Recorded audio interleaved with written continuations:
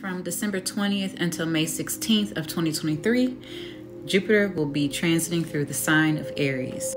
So Jupiter first entered the sign of Aries back in May of 2022. So this just happened earlier this year.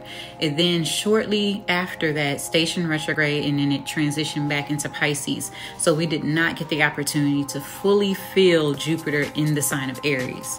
So with Jupiter, it takes about 12 years for it to go through all 12 zodiacs. So that is one zodiac per year.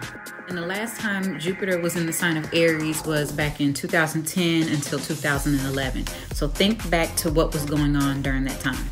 The next time it will be in the sign of Aries will be 2034. So Jupiter is at home when it's in the sign of Pisces. So it's the traditional ruler of Pisces, but it also enjoys being in fire signs. So this visit through Aries is going to bring some positive things. So Jupiter rules all of this.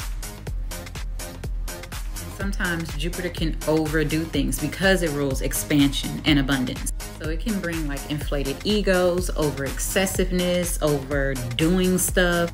And so when it's in the sign of Aries, you got to consider what does Aries rule? All of this. And Aries is all about initiating things and taking risks. So if there's anything that we need to create or launch or succeed at, Jupiter in Aries is definitely going to help us with that.